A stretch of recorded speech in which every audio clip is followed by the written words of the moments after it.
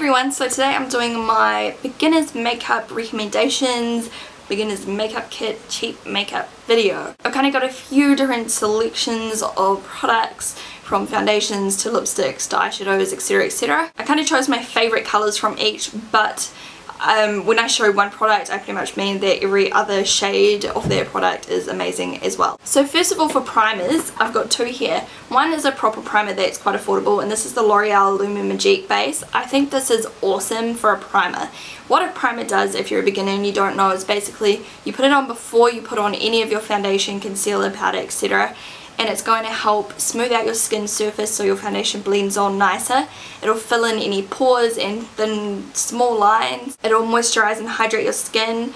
This particular one acts as kind of like I don't know how to say it. Illuminates your skin, so it brightens up your skin and makes it look really, really pretty. It'll also help make your foundation last a lot longer than if you were to just wear foundation without one.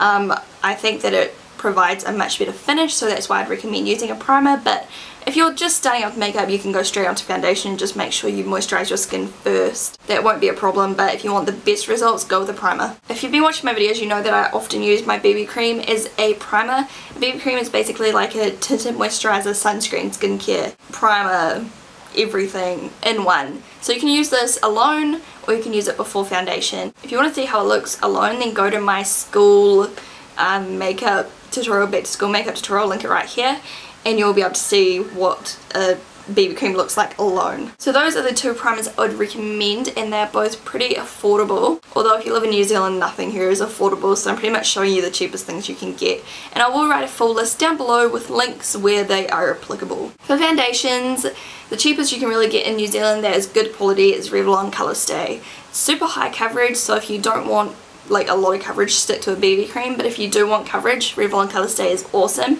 I prefer the oily combination skin formula, even though I have normal to dry skin, just because it doesn't oxidize as much, which means it doesn't go orange. I find that it lasts really, really well as well. If you want to get something online for quite cheap, you can go to ASOS and try out a Bourjois foundation. They're quite cheap and amazing. This is the 123 Perfect. If you search that on my channel, you'll be able to find a few looks where I've used this, and it's just a beautiful finish.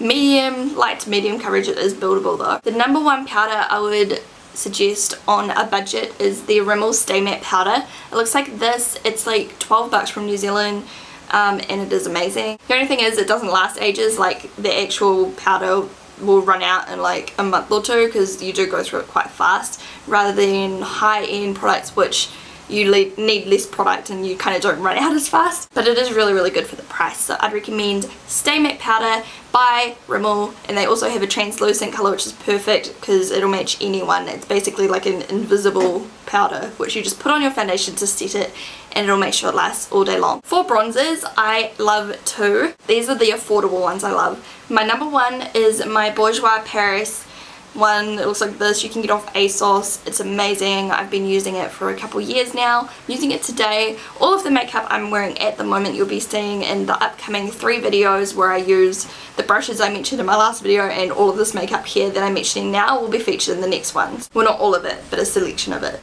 The other one I quite like. I use it occasionally, not often, but for a cheap one it is really good. It's the Maybelline Dream Terra Sun Bronzer, and it looks like this. It's a really nice light shade that just looks really natural on the skin. I forgot to mention concealer.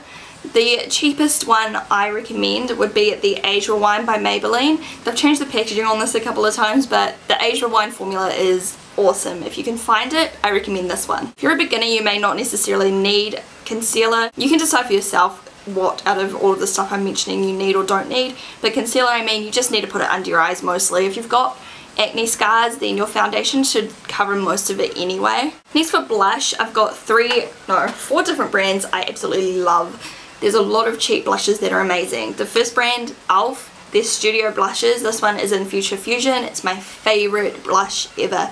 If you want to see what any of these things look like, then just type them into my channel. It should come up with a video where I use them, because I've pretty much used every single one of these things in a video somewhere. The next blush is the one I'm wearing today, and it's Angel by NYX. All of the NYX blushes are amazing. They have a huge range of colours which are really cool. They're really affordable as well, and I'll put all the websites down below where you can buy these. Next are the Wet n Wild ones. The Heather Silk Blush by Wet n Wild is just phenomenal, and it's only like $3.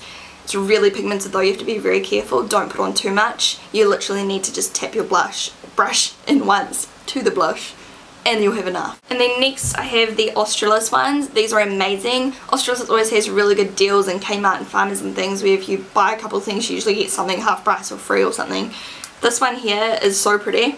Looks like this, and it's so pigmented and so easy to blend out. It's just really good quality. Next are eyeshadows. My favorite cheap branded eyeshadows. Definitely go to Wet n Wild. I'll put some links down below where you can get them. My favorite two palettes are the Silent Treatment palette and the Vanity palette, and both of these were used on my eye look today, which I'll show you how to do in 2 more days. So Thursday, I think. If you really want to shell out, I would recommend getting like a Naked 2 palette by Urban Decay, because that'll last you forever and it'll have every colour you ever need. But if you just really want to go cheap to see if you like the whole concept of eyeshadow, then definitely go with Wet n Wild first. But although Urban Decay is expensive for the palette, it's worth it, and if you save up for it for a few weeks, it'll be worth it because you'll get so much use out of it. Next, for eyebrows. Eyebrows are a necessity. I don't care who you are or where you're from, you need to do your eyebrows. Even if you think you have perfect eyebrows, just take an eyebrow powder or an eyeshadow that's like 2 or 3 shades lighter than your natural hair colour, and then just fill them in lightly and it'll just frame your face. I personally use this Ash eyebrow kit by e.l.f. It's the perfect colour for me and just looks really nice and natural. Also for eyebrows, you can use the e.l.f. mascara. If you really do not want to fill in your eyebrows, just brush some of this through and it'll literally just make them look so much nicer, because it'll push all the hairs in the same direction and they'll just stick there all day and they'll be a lot tidier looking and less unruly, if you know what I mean. Underneath your eyeshadow you need to use a primer for the same purpose as you would wear a primer underneath your foundation. Primers underneath your eyeshadow just help your eyeshadow stay all day, helps you blend the eyeshadows on much smoother, and helps prevent against any creasing or lines forming. It makes the colours so much more vivid as well. I absolutely love Solid Rose's eye primer. This is really nice and thick, and it really makes the colours pop. It also makes my eyeshadow last like literally all day. And the other things I like are the coloured tattoos by Maybelline. These are amazing if you want a coloured base, so you can literally wear this alone, or else you can put eyeshadow on top of it and make them super dramatic and stand out. For eyeliner, I have 2 that I love. Really cheap ones. The e.l.f. liquid eyeliner is amazing just for starting out. It's really easy to use. I find that the applicator is really easy to use, and I'm showing you how to use this on Friday, I think. And then my Revlon Colorstay black eyeliner is awesome. It glides on perfect every single time. It's so dark, it stays all day. So if you're looking for a pencil eyeliner, this is my favourite. For mascara, you can check out my last favourite mascaras video, which I'll link just here.